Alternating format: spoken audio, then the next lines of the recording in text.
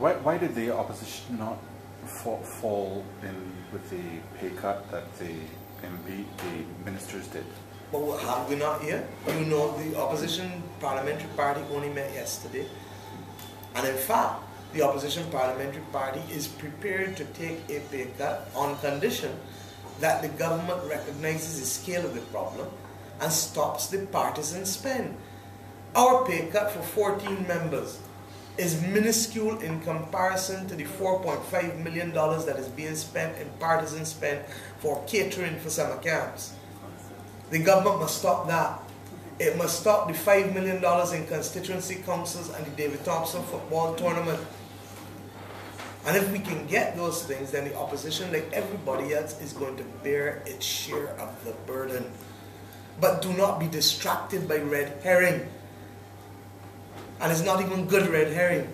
How do you react to the situation? I'm not sure if you're aware of it, and I'm trying to understand it.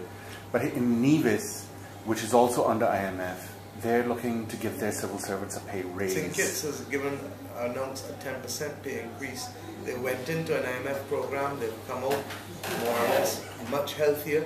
The sacrifices made by the Kittitians led to a meaningful improvement, such obviously that the Prime Minister clearly feels that he can afford a 10% pay increase for them. Now, I'm saying to you that when you ask these 3,000 people to go home, what's going to happen when we're going to meet back in this room in 3 months' time to hear that the reserves fall again, and to hear that government owe away more money and can't find anybody to finance it, and that the central bank is still printing money. And what does Moody say here? In clear terms, Moody's could downgrade the rating further if international reserves continue to decline and or the government continues to rely heavy on short-term debt and central bank financing.